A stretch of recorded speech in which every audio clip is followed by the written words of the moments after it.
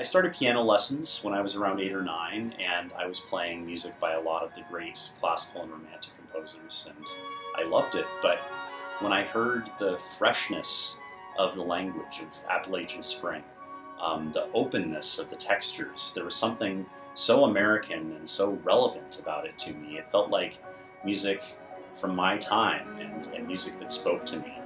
And the music of Copeland and the American music of the 20th and 21st centuries continues to play a huge role in my life.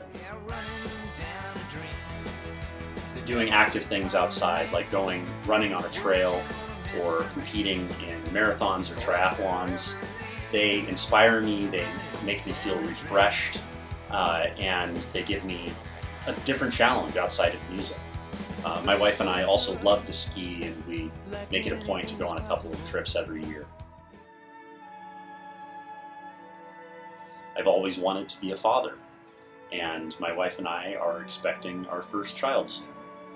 It's going to be amazing to start this journey of helping our son to be the best version of himself, to help him to understand the world the best we can, hopefully to help him learn from our mistakes.